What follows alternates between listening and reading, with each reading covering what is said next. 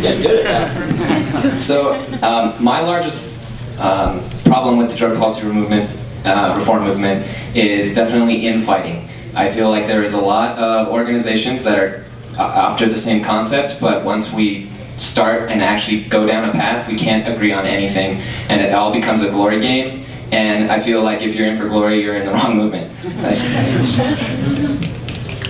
To go along with what a lot of other people have said so far, my biggest disagreement with the movement as a whole is attitudes within our movement. Something I'm so proud to be a part of is because we have so many open-minded, just really beautiful people in this room. And I mean, I wouldn't be here really without those people. But I've been really disappointed sometimes with the stigmas associated with what I think we've all heard the argument, hard drugs. It's really dividing our entire movement, I feel. But I think we really need to watch inflammatory language and take an approach of nonviolent communication.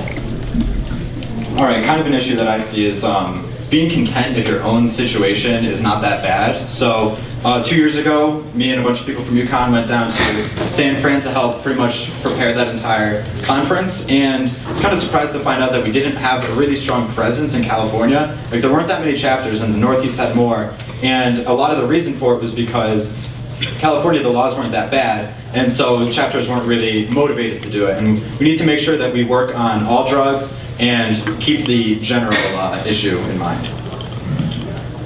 For me, the issue is the misunderstanding on the imagery of representation in on our class and society about what really goes on in the war against drugs is the representation of the people who impact these policies and the actual policies that go on in the inner city that are failed and are really impacting people who really affect the most upon this.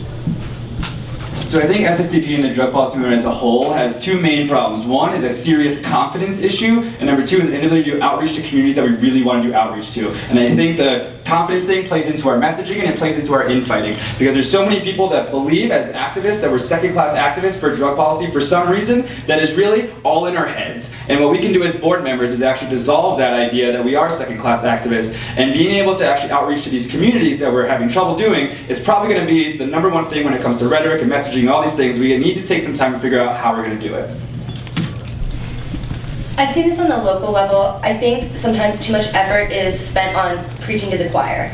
I think that recruitment at concerts and tabling and things like that are really important, and we get some of our strongest members involved with SSDP through events like that. But if you're trying to actually win, for example, the Ohio Medical Cannabis Amendment, if that gets on the ballot, we want votes. We need to talk to people who don't already agree.